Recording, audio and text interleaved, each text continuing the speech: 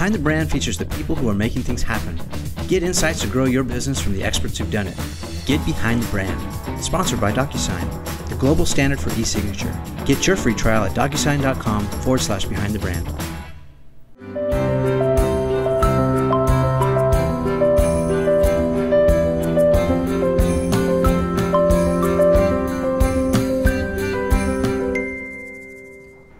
Hi, I'm Brian Elliott. Welcome to another edition of Behind the Brand. Today I'm here with CEO and founder of Charity Water, Scott Harrison. Scott, welcome to the show. It's good to be here, man. Thanks for having me.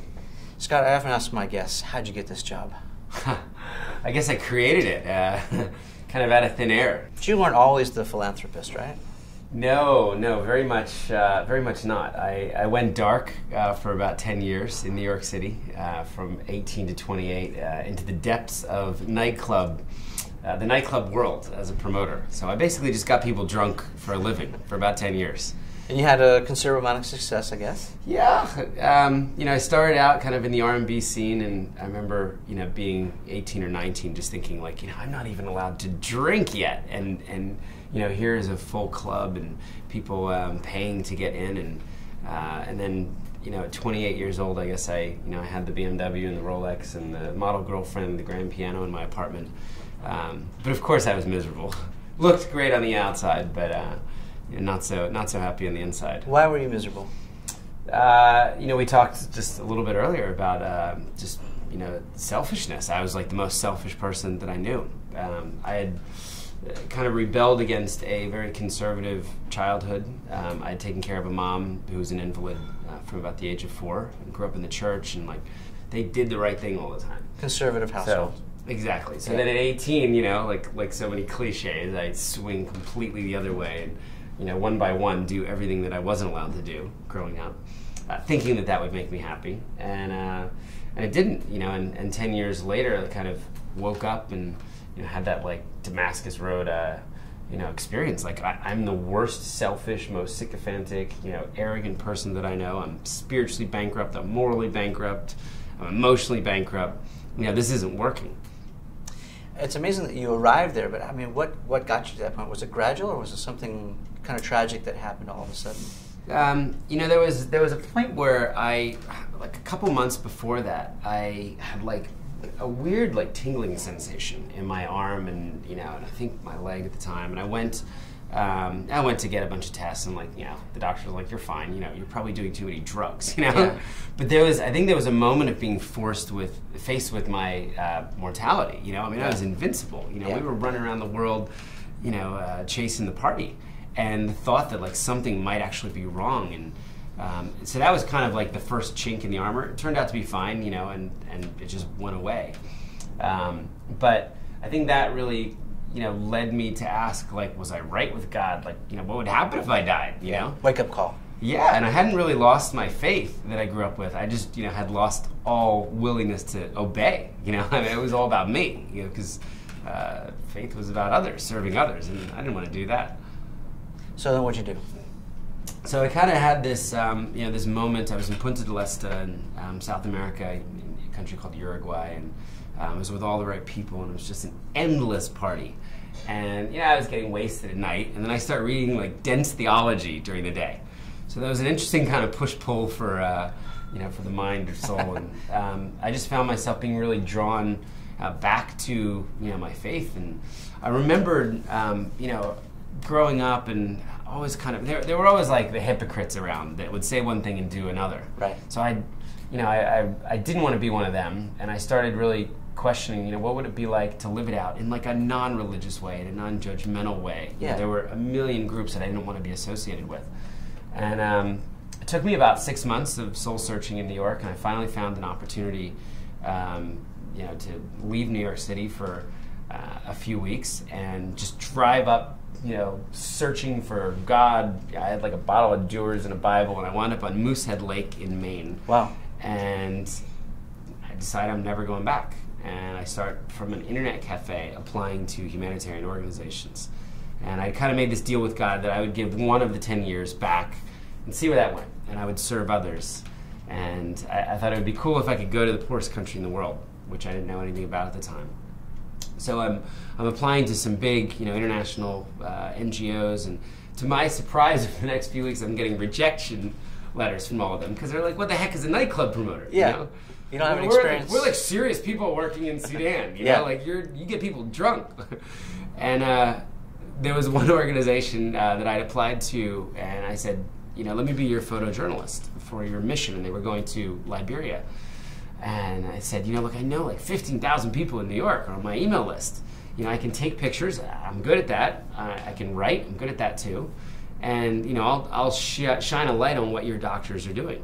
So they reject my application, but then they're about to start their mission, and this is a 26-year-old, very well pedigreed organization. Yeah. And they don't have a photographer, so they have to go through the pile. So the story goes of rejected applications, and looked at mine and said, "Hey, we've agreed to meet you. Not take you on yet, but if you can come up and convince us that you're not crazy." So you get your shot. So I met him in Bremerhaven, Germany, and said, "Look, I'm not going to corrupt anybody on the ship. I'm not going to throw wild parties. Like I really, my heart has changed. Like I want to serve." Yeah. And one of the interesting things was I had to pay them $500 a month for the pleasure of serving. So it's truly like the opposite of my life. Like I feel like I'd found the 180. Yeah. So I found myself a couple weeks later on a hospital ship in Liberia. Well, it was first in a country called Benin, and then we sailed to Liberia. And this country had come out of a 14-year civil war. Charles Taylor had destroyed the country with child soldiers. There was no public electricity, no running water, no sewage, no mail.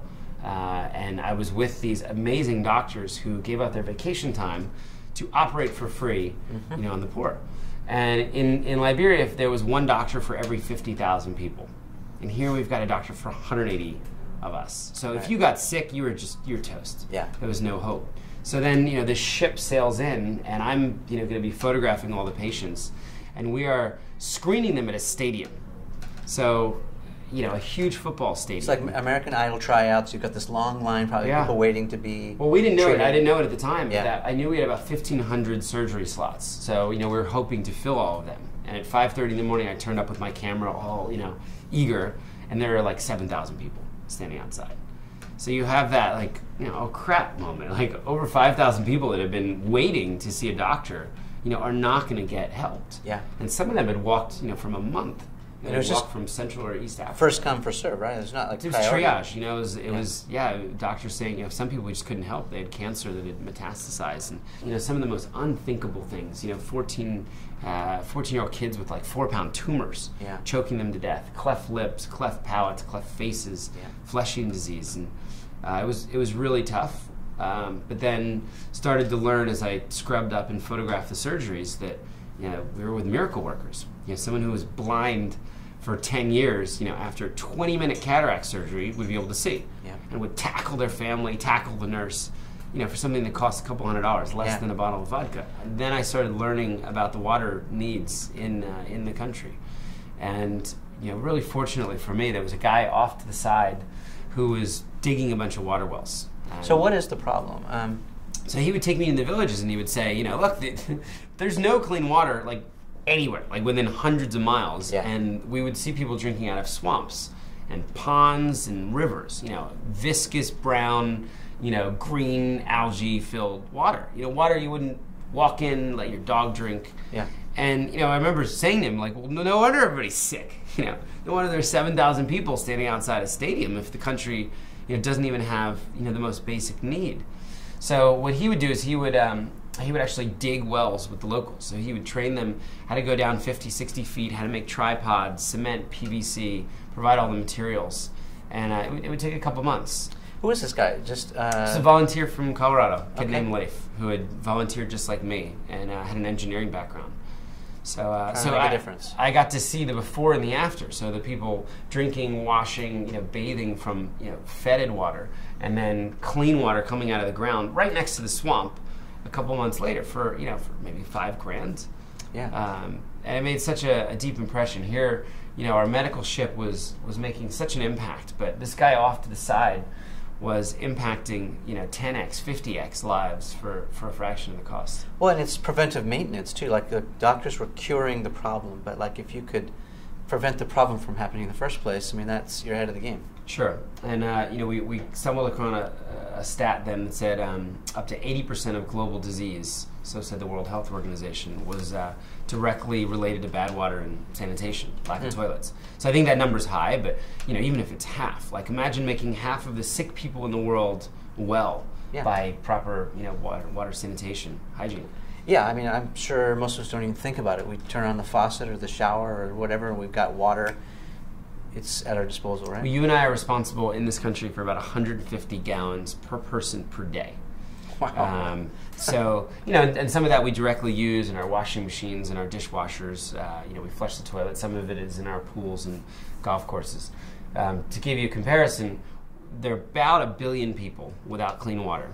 And the goal of the international community is try to get them 5 gallons a day. Where are these people, these billion? Are they scattered or is it? Scattered. So a few hundred million in Africa, a few hundred million in India, okay. A couple 100 million in Southeast Asia, and then Central and South America.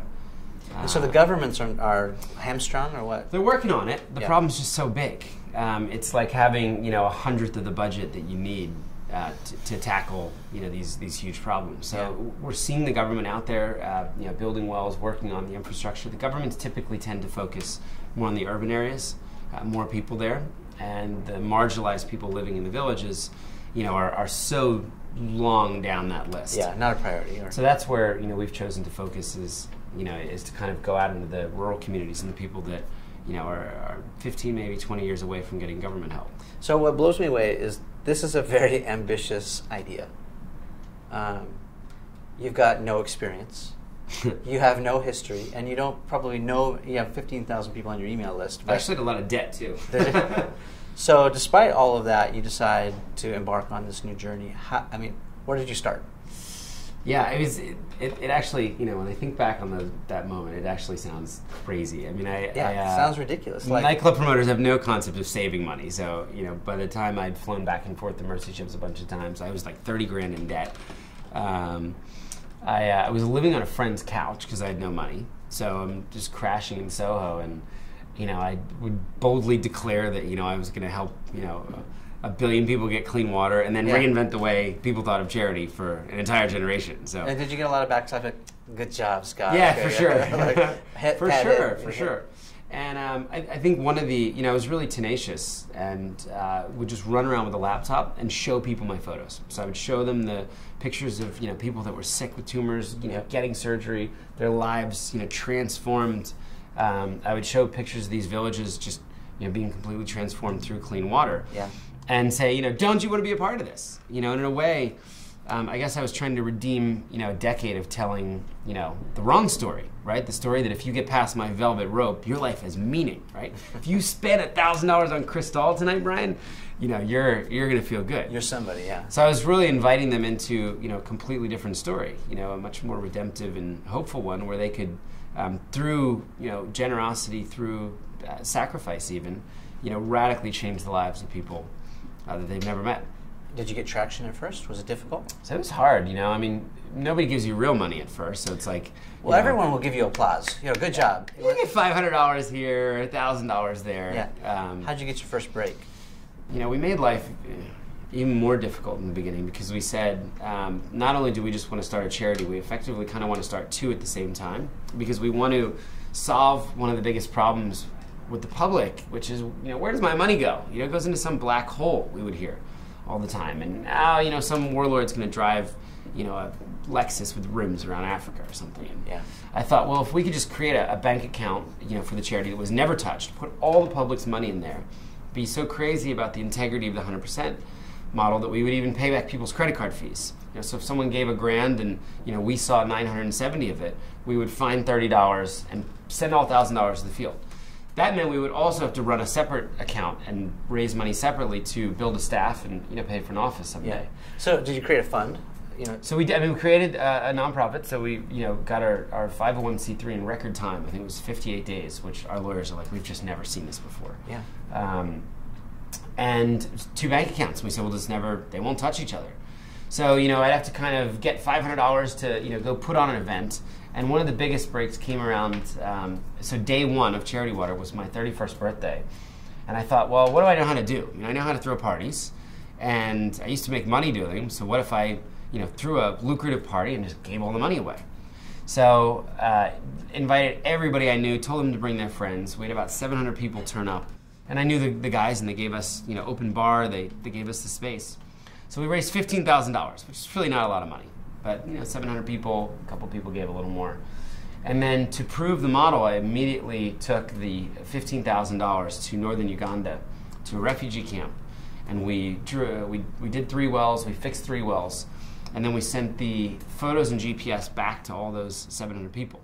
And that was a powerful moment. People couldn't believe that, that their money had actually done something. You don't usually get that immediate gratification of seeing this is the impact that my dollar made. Exactly. They expected nothing. So being able to see tangible proof, photos, being able to look at it on Google Maps or Google Earth was really powerful. That's awesome. So then the next month we put these huge exhibitions around the city, and I convinced the New York City Parks Department to waive tens of thousands of dollars of permit fees because we didn't have any money, and let me put dirty water from our ponds and our rivers in tanks. And we built these giant exhibition walls, and we showed photos of people drinking from those sources. And then we're like, well, this is what would happen if you had to drink from the Hudson River. Yeah. It's nasty. There's cigarette butts in it. And, and then we raised about $20,000 with that exhibition, taking it from park to park, from Central Park and Union Square and Washington Square. And then it was just small. It developed a little more traction, and someone gave us one of my old club patrons gave $25,000 on the ops side, which would help us half hire our first employee. And then it kept growing, and you're basically trying to balance. It was incredibly hard because you don't want to raise too much money for water projects and then not have enough to spend it. Right. But if you raise too much money, and not enough for water projects, people are like, well, that's inefficient, and what kind of leverage am I getting? Right. So we had to kind of do this delicate, dance at first.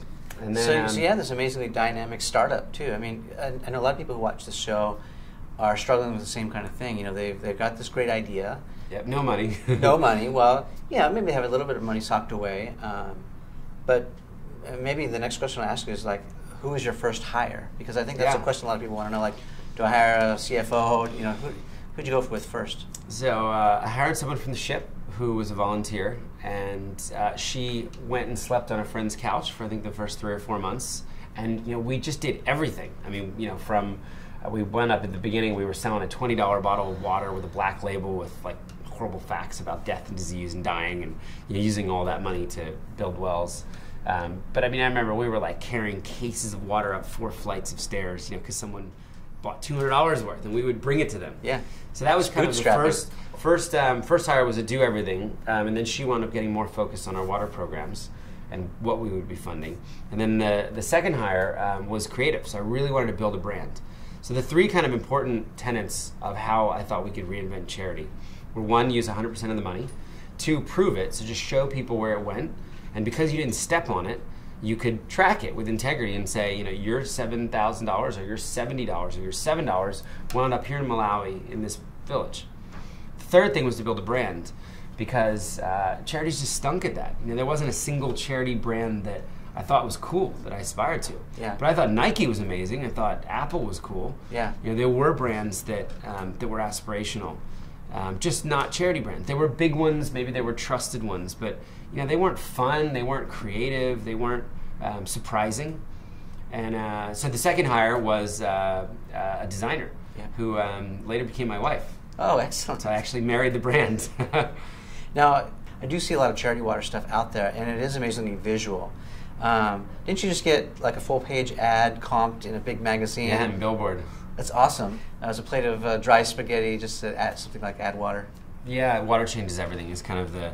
I mean, we wanted to be able to not take ourselves so seriously. So we have ads that, says, so first of all, these statistics are mind-numbing, right? So 4,500 kids die today of bad water. That means nothing to you. We were talking earlier about your family. You can imagine, a few kids, but not 4,500 kids.